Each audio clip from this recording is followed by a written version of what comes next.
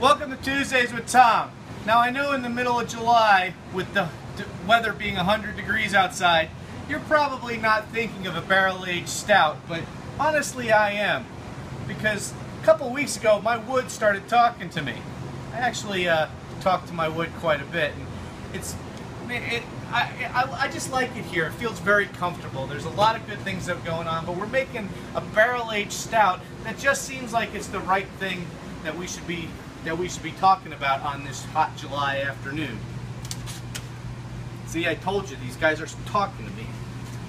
Let's see what this says. Oh, nice. Say our names or die. Real subtle, guys, real subtle.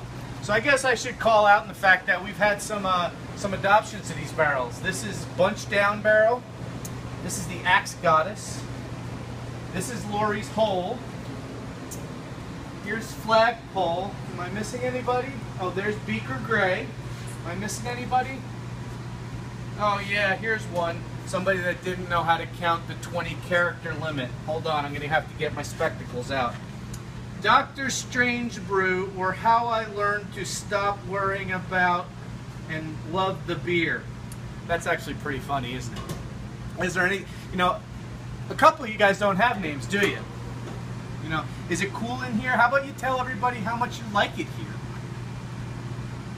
No? Is that about it then? I guess that's it. That's all, guys? That's all, guys? Nothing else?